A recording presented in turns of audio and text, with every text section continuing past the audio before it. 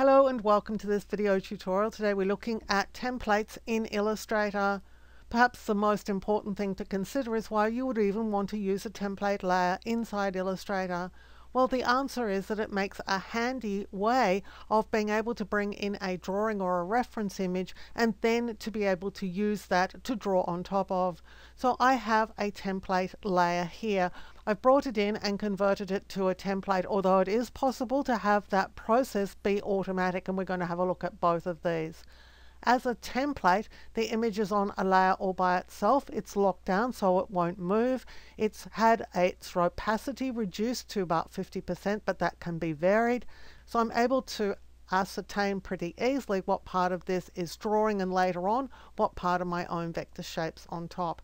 So this is really the primary reason why you'd use a template layer in Illustrator, is to have a reference image that you can then add vector shapes to above and use it as a basis for doing your art. So how do you create this template? Well, there are a couple of ways, and they each have benefits and disadvantages. Let's start by choosing to create a brand new document. Now I'm going to make mine square at 1000 pixels by 1000 pixels. I'm going to bring in that same image, this time as an automatic template. I'll choose File and then Place. I'm selecting the image here, and down here what I want to do is to select the template option, and then I'll click Place. Now the issue with this method of creating a template is that my original image was really big, and this is the artboard here, and the illustration that's actually on the artboard is not the one I want to use, but everything else has been created automatically for me. I've got a new blank layer. I've got my layer with my image in it, and it's locked down and created as a template. To be able to scale this so that I can see the actual image I want, I'm going to have to come in here and undo all of this. So I'm going to need to unlock it. I'm going to need to target the illustration itself, and then I need to find the top corner of it, hold the Shift key and start to scale it. The bit that I want is this one here. I'm just moving it around until it's pretty much in the middle of the artboard, and then I can go and lock this layer down again. Press Ctrl or Command 0 to zoom into the artboard. It is just a little bit cumbersome, and obviously the rest of the art is hanging around here. So you can use that process, but you can also do it manually, and let's have a look and see how we do it manually.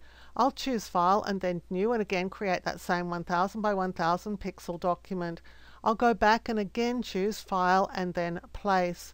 I'll again choose my image, but this time I'm not checking the template option. I'll click Place. This time I get to draw where I want this image to be, so I'm going to make sure that I put it inside the artboard. Now I've also got options up here because it is a bitmap image, and what I want to do is to crop it. I'm going to get rid of all the bits that I don't want. Now I'm warned that cropping a linked file will embed a copy of the original file in this document. That's just fine. I'll click OK. So now I'm going to just drag over and select just the portion of the image that I want, and that's this piece here. I'll click Apply. The rest of the image has been removed. I'm going to hold the Shift key as I just drag this out to make it a large size. So right now this is a cropped bitmap image on a layer by itself. To turn this into a template, we need to double click here on the layer. Now these are the options you see if you click on a layer, but if you click here on the image, you'll see that these options are not available. So if you see the smaller version of options, it means that you haven't double clicked on the right spot. So let's double click here on this layer. We're going to click here on Template, and Dim Images has been set to 50%. So this is going to be reduced in terms of its opacity to 50% when I click OK. Now all I need to do, because this has been locked down, and that is a consequence of turning it into a template as the whole layer has been locked down, I'll just click here to create a new layer. So we're at the same position as we were when we chose and created this image here, but I think it's a much neater result. I haven't got a whole lot of image in this document. I've just got the portion that I wanted.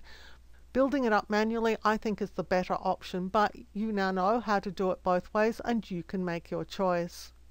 Before we finish up this video, I have more Illustrator training at Skillshare.com, When you sign up for Skillshare, you get access to thousands of classes there, including over 250 of mine.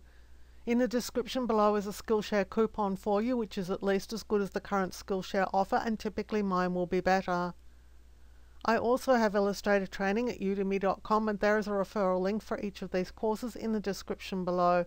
Please feel free to share these with family, friends and co-workers. I hope you've enjoyed this video and learned something about Illustrator of which you were previously unaware. If you did enjoy the video, please give it a thumbs up, hit the subscribe button and the notification bell so you'll be alerted when new videos are released. Until next time, my name's Helen Bradley. Thank you so much for joining me here on my YouTube channel.